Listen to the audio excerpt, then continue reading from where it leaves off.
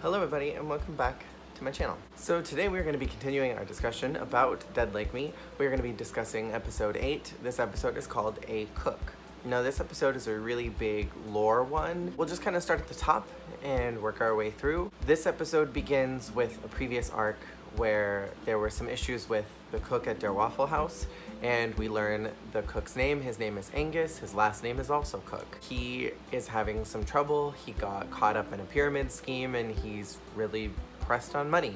And Rube connects with this guy, which goes against everything that Rube normally believes in. Normally Rube is very much about staying on the fringe and not getting connected with people. We have this point where Rube gets Angus's name and he's gonna be a target to take their soul. And it kind of reminds Rube of why you stay on the fringe.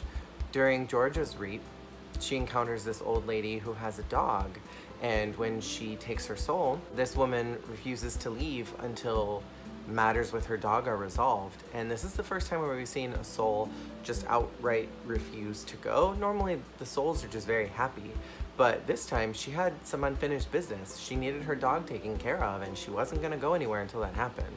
This dog's name is JD. Georgia takes it back to their Waffle House, and this is when Rube has his moment where he's like, don't get connected with these people, you don't owe them anything.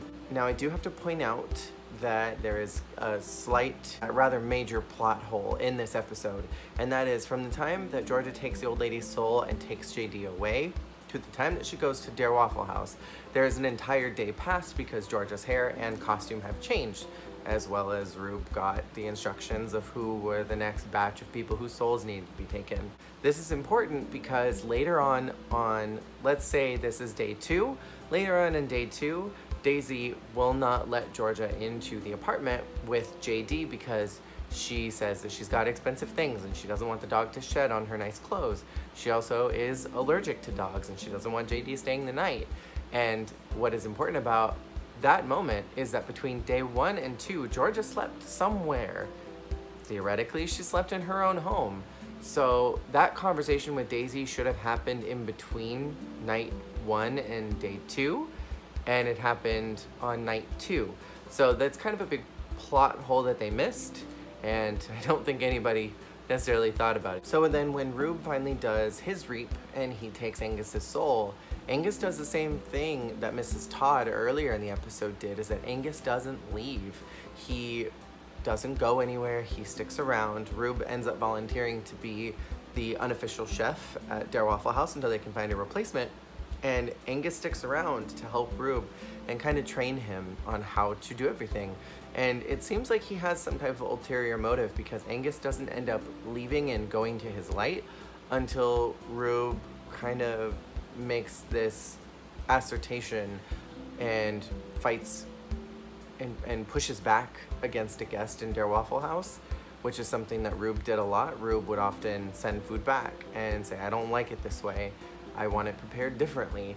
And a guest did the exact same thing to Rube, and when Rube pushed back, I think Angus thought, okay, now he knows how this feels, and now I'm okay to go. And his unfinished business was almost teaching Rube a lesson. It's interesting because this is now the second time in the course of one episode where a soul refuses to leave and then something gets resolved among them and then they go. So we'll go back to the point of George not being allowed to sleep in her own house because of Daisy.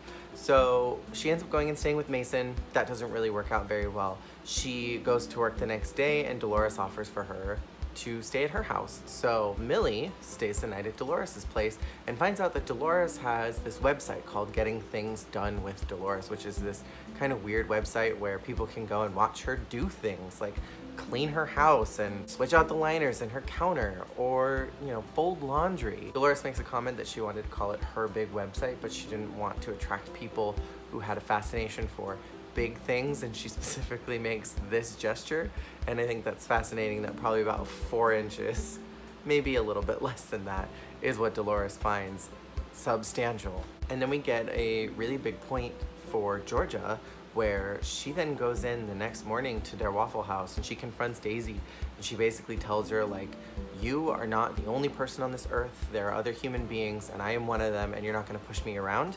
And this is really big because for the last couple episodes, George has just let Daisy push her around and do what she wants because she sees Daisy as this really big personality and doesn't take herself seriously. And this is something that was important for her to establish these boundaries in their relationship. This is really huge for Georgia. So this episode resolves itself by Georgia bringing JD back to the last house and leaving JD as a gift for Reggie because Georgia doesn't think she's going to be able to take care of him very well. She explains earlier in the episode that she's had problems taking care of pets, and she knows that Reggie's alone and Reggie's sad. She's seen that over the last couple episodes of spying on her sister, that things are not quite right at home and that things are certainly not right with the family dynamic, and they need something. And JD is that something that she decides to give to them.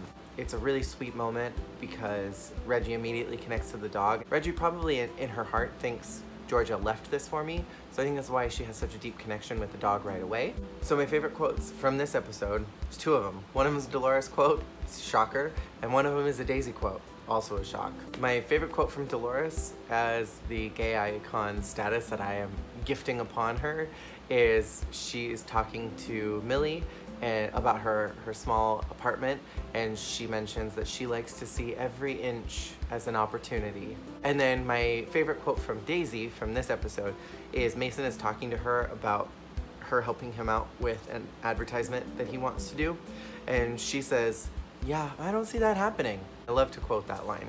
I think it's fabulous. That has been the discussion about this episode. Thank you so much, and I'll see you guys next time. Bye.